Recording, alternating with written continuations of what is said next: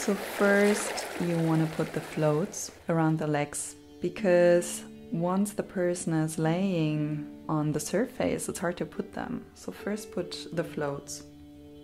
Here, as you can see, you have to really be aware if they are put in the right way. Otherwise, just open them again and change it. So how to bring someone in the floating position? Make sure that your forearm is comfortable, that there is no hair or no clothes making the contact uncomfortable. You can hold the other hand and ask the person to press when they're ready, and then you bring them down. Means they just lean back by themselves and you give the support. So your forearm is actually supporting the head and not the neck. This is very important. Also make sure, if you have a very bony arm, that it's not the bone but the softer part of your muscles supporting the head.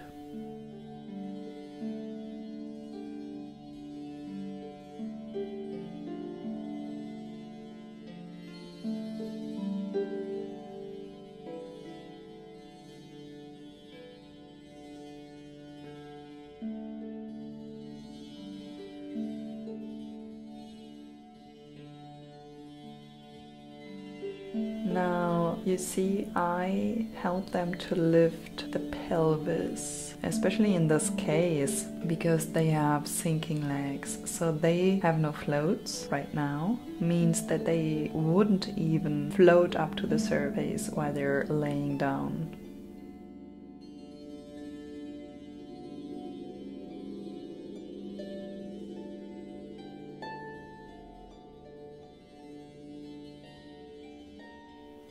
Here you can see the arm is inside, we have a more distant position.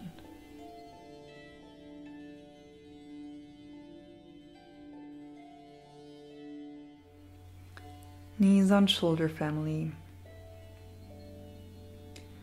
Be aware that for some people this might be too intimate, because you are between their legs. For some people this is just too much of closeness and intimacy. So this is Mambo. You see the movement of my shoulders. So right shoulder is pushing their knee against their body. Now left shoulder.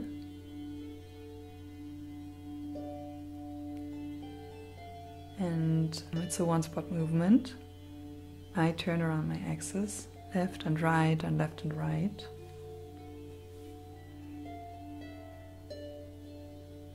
I have both hands with my hands. My thumb is in the middle of the palm.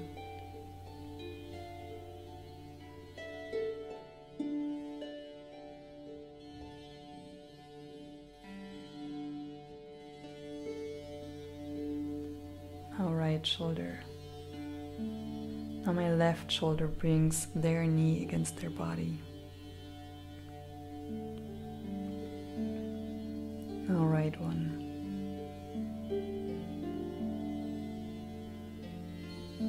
Now the left one, and my right hand actually also pulls.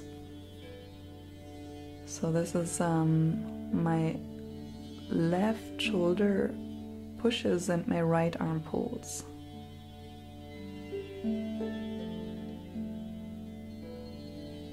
My right arm pulls and my left shoulder pushes.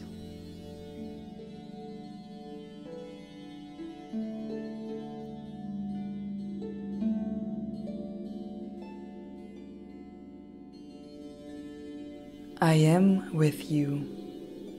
One of the most gentle movements that you can offer to a person who has never received an immersion or even a session.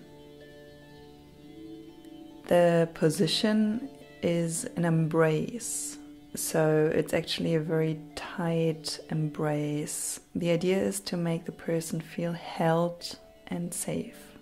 You can come from mothering with outside leg, or from any other position, and just put the outside leg on your shoulder or upper arm, and then you turn around your own axis. The head is laying on your other arm, and you can close both of your arms around the other person. For example, one hand could hold and touch their outside arm, and the other hand could hold and touch their outside leg, or even also the arm.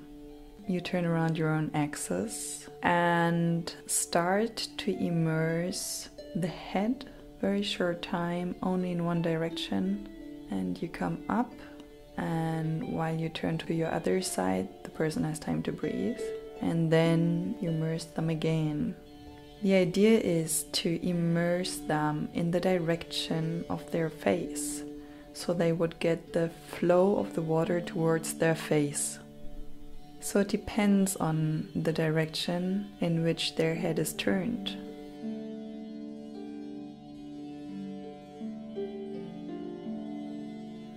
Silence, family.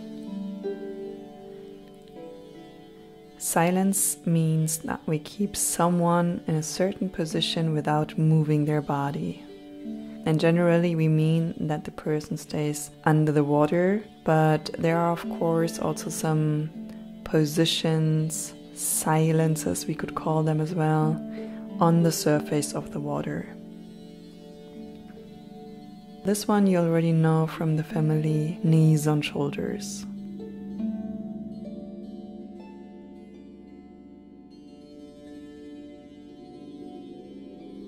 Knees on shoulders family, silence. Again, you have your hands on the hip bones, or maybe, in some special cases, on the sides of the belly or even on the rib cage. Preferably on the hip bones, because it's less invasive and less intimate. But some people, again, if they float a lot or if they have inhaled a lot of air, it's hard to bring them underwater. So in this case, as you can see now, I put my hands on the side of the belly with the fingertips already on the rib cage. Then we hang there. We come up with a back and forth movement, slowly, which gives the person the sensation that they are not just floating up very fast, but having a nice transition way up to the surface. And as you can see, I'm totally straight, but in the moment that I bring them down, I lean forward. First of all, I give some space. Second, it's my way of bringing them down. And then I stay straight again. I stay fully straight, and they just relax. Again, it's a very intimate position. For some people it feels strange. Sometimes I have some people grabbing my ankles. But yeah, it's a very nice silence.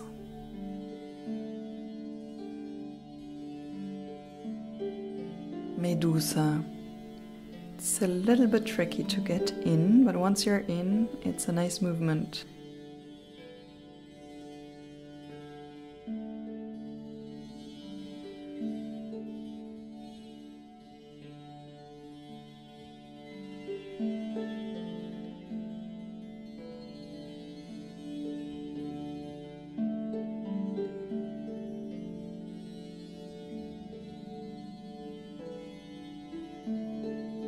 So you place your hands on the shoulder blades again, but you come from below and then you turn the body.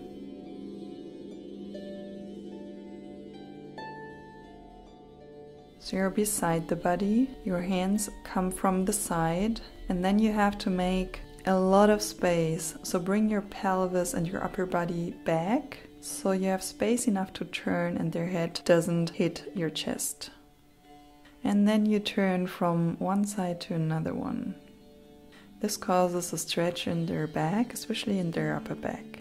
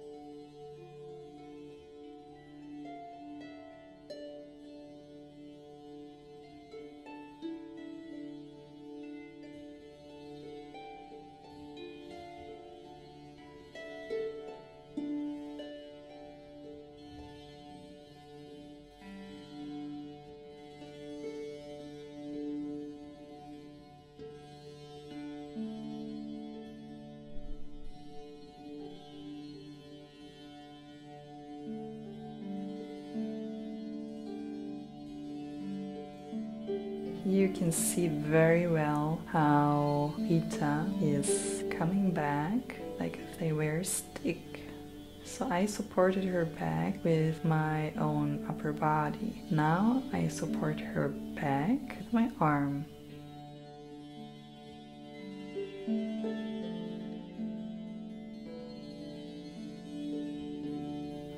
Again, I'm not in the neck, I'm supporting their head. In the head is the most important thing to support.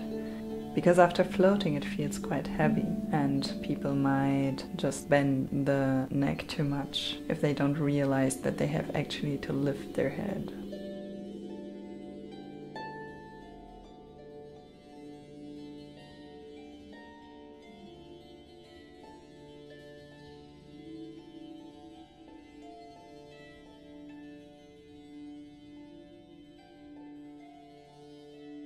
Here again, I have them on the head-on-shoulder position, cheek-to-cheek position, and I support them with my hands around their hips and bring them back with my upper body.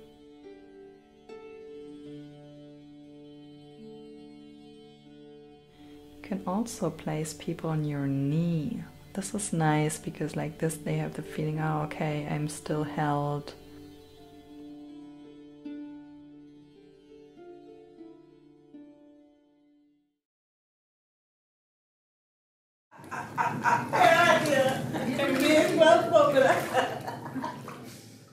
Have fun!